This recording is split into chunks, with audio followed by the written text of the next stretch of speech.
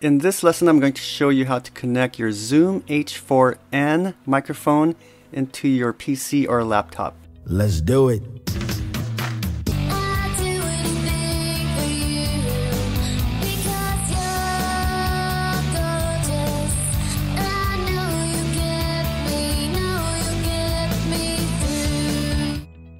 Here's my H4n Zoom recorder.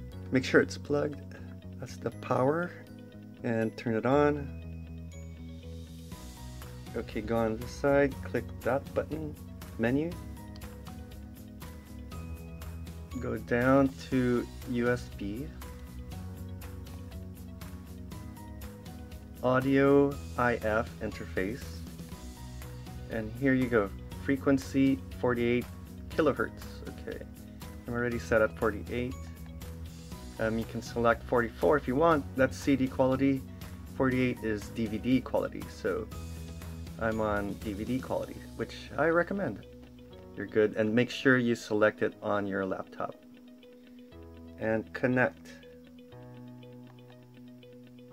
Then plug in that old USB mini cord.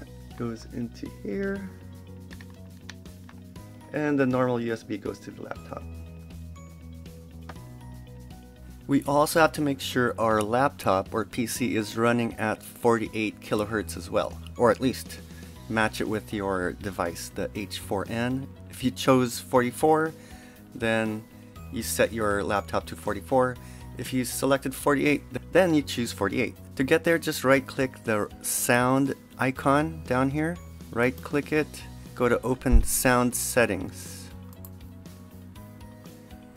Or you can also go and type Sound Settings here.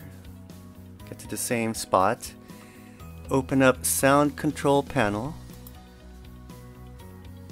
Okay, and click on the Recording tab.